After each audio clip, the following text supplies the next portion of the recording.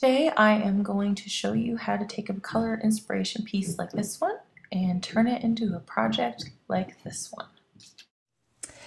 So today I'm doing something a little bit different for my video, and I wanted to talk a little bit about working with color inspiration and a little bit about generally how to work with color. There's been a lot of people asking on the forums and such how we kind of go about selecting our colors and coming up with unique color combinations so things don't get boring. So I selected this inspiration photo, and if you go back to the blog post that I've created today, I've got several photos like this already dissected for you.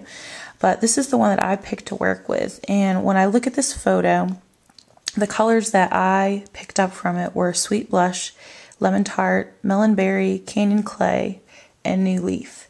So in general, when I'm getting ready to start a new project and I want to work from a color inspiration piece like this, I start by pulling out all the ink and cardstock in those colors. So that's what I've done here. I've got Sweet Blush, Melon Berry, Lemon Tart, Canyon Clay, New Leaf, and then I've got Vintage Cream in here as a neutral. And I also pulled out the inks as well.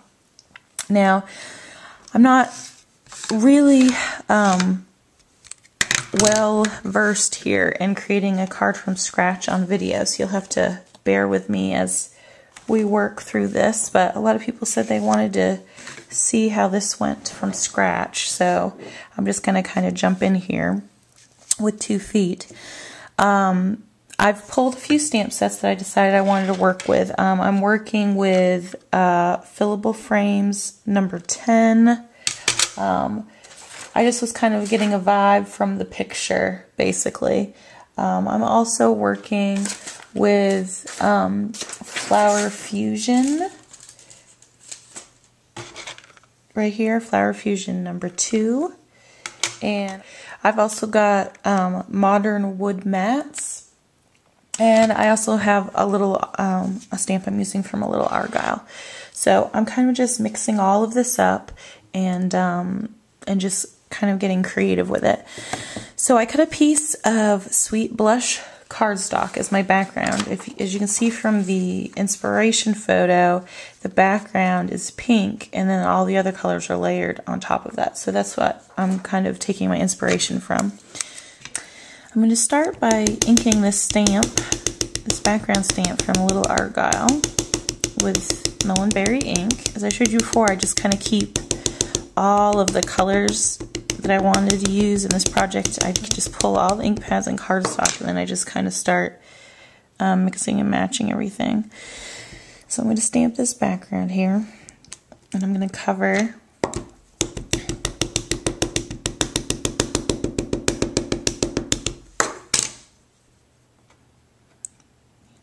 thing here.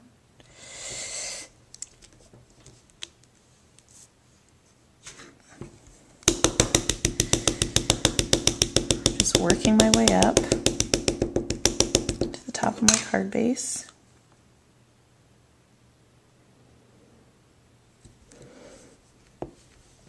Just like so. And I didn't mention this, but I like working with large background stamps on top of the polymer mats we sell to use with dies. It gives you a little bit of extra cushion and allows you a little bit more consistency with your ink coverage. So I left this edge plain. I'm not really sure how I'm going to incorporate that into my design, but to be perfectly honest, I'm just kind of lazy to go back in and do that edge, and I kind of just kind of like how that looks. It looks a little bit unique. So I took the liberties of doing some die cutting after I had selected my colors, and I just thought I would show you what I did here. I took one of the Turning a New Leaf dies, and I cut out a couple of those with New Leaf cardstock, and then I also took the friendly flower die, and die cut that from Canyon Clay, Melonberry, and Lemon Tart. And I took the Flower Fusion number 2 die and die cut that from the same colors as well. So I just kind of have all those laid out to kind of play around with here. I am going to go ahead and kind of play around with creating my focal points. I've got the outline flower stamp here from Flower Fusion number 2, and I'm just going to kind of go in with each ink color and stamp it on itself. So I'm going to use Melonberry ink here to stamp on the Melonberry die cut flower.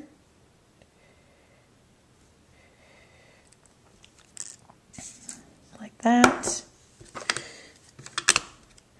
And I've got Canyon Clay here.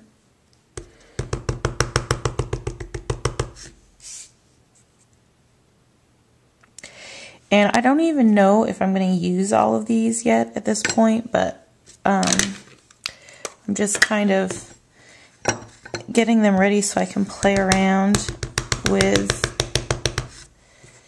the colors and see what I can come up with when I'm creating. Okay, so I have those 3 stamped, and I'm thinking about adding this to the centers, but let me see here. Yeah, I think I do like that. I'm wondering if it's going to be a bit too much, but I'm going to go ahead and give it a try and see how it looks here. And actually, now that I'm sitting here thinking about it, I think I'm going to do that in Versamark. So let me get my Versamark ink pad here. So I grabbed my Versamark pad. The reason why I'm deciding to use Versamark rather than the regular ink color is that I want to maintain the little circle dotted center on the flower. I think it's important to the design of it, but I still want to add a little bit. So the Versamark will be slightly lighter and you'll still maintain the flower center there. That is why I picked that.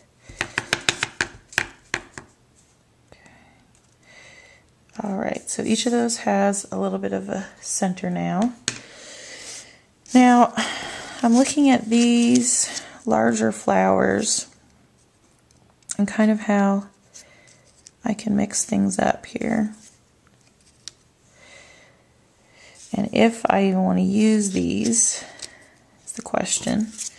I'm going to kind of arrange these with the green and kind of see how I might want to play around with this.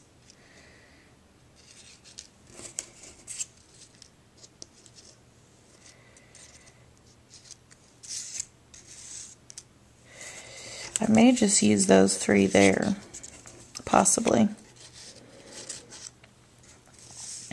Okay, so I've got those. Now, I die cut fillable frames number 10 and also a matte stack here in Vintage Cream. And I'm going to kind of get my sentiment and focal point frame going here to help me decide how I want to arrange the flowers. So I've got this wood mat from Modern Wood Mat stamp set, and I'm inking it up with Fine Linen. This was not one of the original ink colors that I pulled, but I like the neutralness of it, and I think it will go well with the rest of my project. I'm going to grab my little mat again because I like having that underneath my stamps when I'm doing a large image like this. Okay, stamp this down. I'm going to go ahead and lift that up. And I actually did not stamp the center very well on that, but I'm going to be covering that up with this, I believe, anyway, so I'm just going to continue going with the flow here. Now, looking at all my colors and kind of looking at how this is going to go on the background, just to try and see how this is going to go here. I'm thinking that I'm going to stamp the sentiment in the Canyon Clay color. Since the background's got Sweet Blush and Melonberry in it already, I just feel like we need to carry over the Canyon Clay a little bit over into the sentiment block. So I'm going to grab the Canyon Clay ink, and I'm going to actually do the frame for this fillable frames number 10 in Canyon Clay.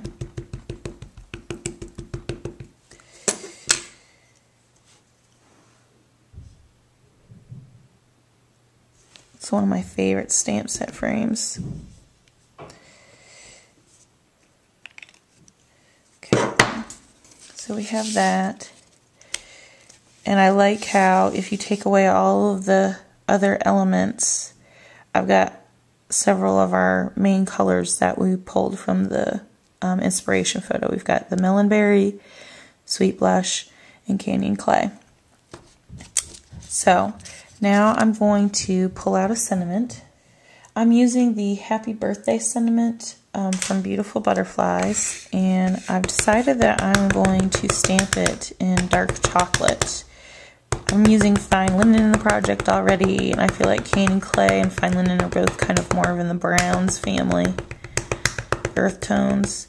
So I decided to use a neutral dark chocolate for the sentiment. I'm going to stamp that into the middle of my frame.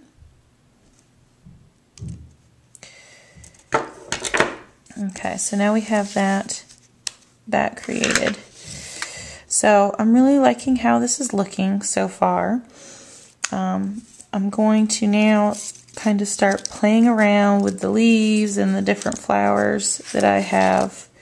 I've already die cut, and try to make this work visually speaking and everything.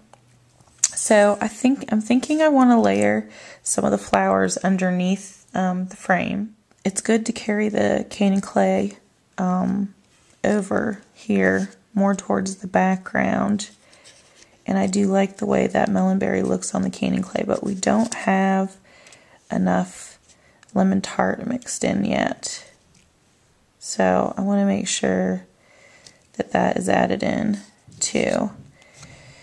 Now when I start getting to this point in my design, I start paying attention to my rule of threes. I've talked about this before on my blog, but I like to have 3 points of color within a project. I think it helps it to be more cohesive, and it just helps the overall visual factor of the project.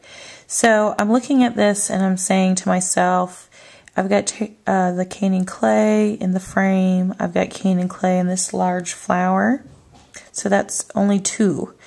I've got Melonberry in the background and Melonberry on this flower, and that's 2. And right now I only have 1 lemon tart.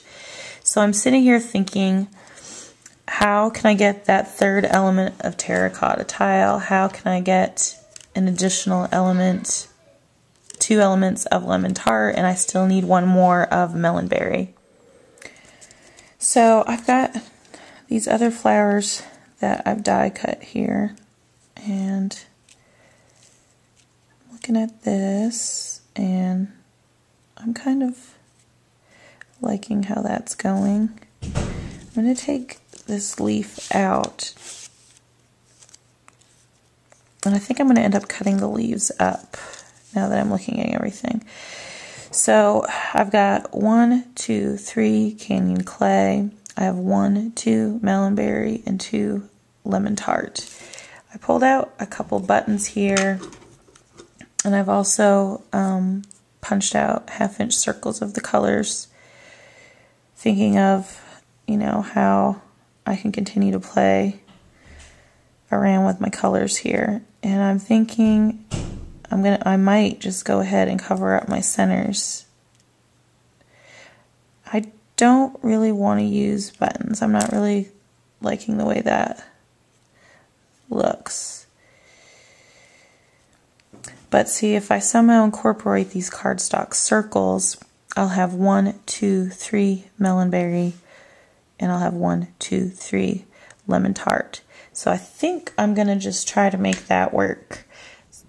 I'm just going to start adhering things together. I know this is going to be popped up on top, but I know this is going to be solid together. So I'm going to adhere this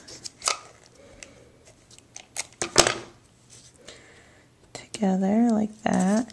And I'm going to kind of just use my fingernails a bit to curl up the edges.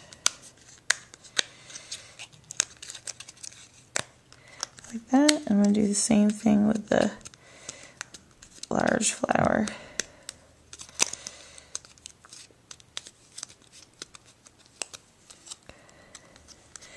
Okay, so I've got that one done. Curl this one up a bit. I'm going to adhere these together.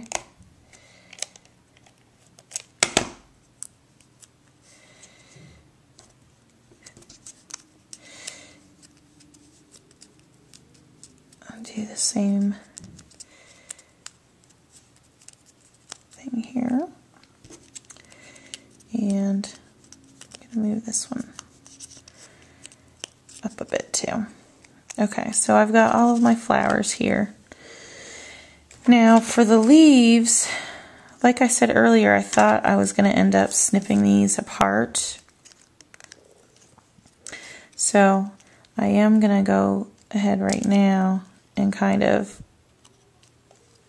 cut this apart. I just want a touch of green. If you look at the inspiration photo, there's just a little tiny bit of green in the photo. It's mostly all of those pretty neutral yellows and pinks together. So that's why I'm just going to cut this up and have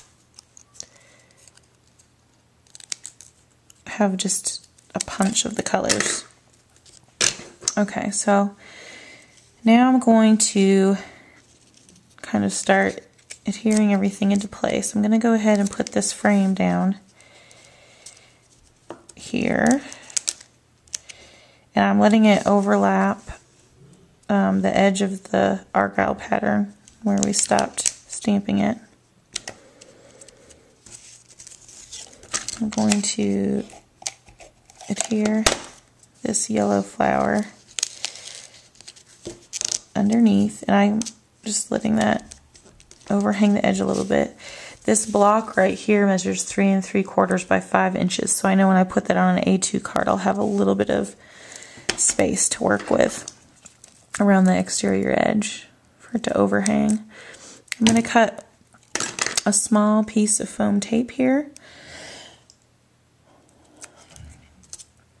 and I'm going to add that on top. And this is going to be added completely underneath, so I'm just going to put a little bit of adhesive.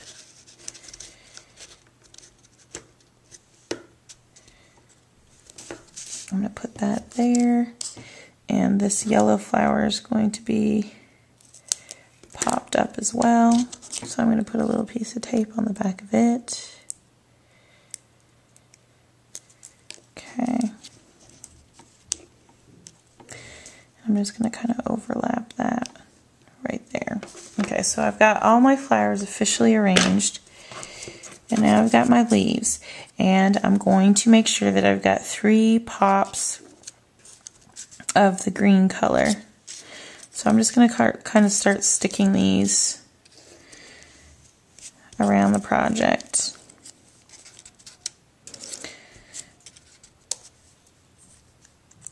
one spot I want to have two of these leaves together as one pop of color.